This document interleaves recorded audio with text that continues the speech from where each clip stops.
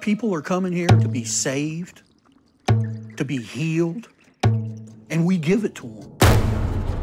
I'd come home from Afghanistan with PTSD. My depression started when I was a teenager. I'm a drug addict. I was date raped. Bipolar disorder. Complex post-traumatic stress disorder. My sex addiction. Opiate addiction. I'm an alcoholic for sure. We can do in 2 days what conventional therapy would take years.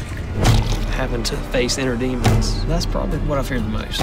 It's scary to not know who you are. It's strange. I feel like the same person, but today I feel so much lighter.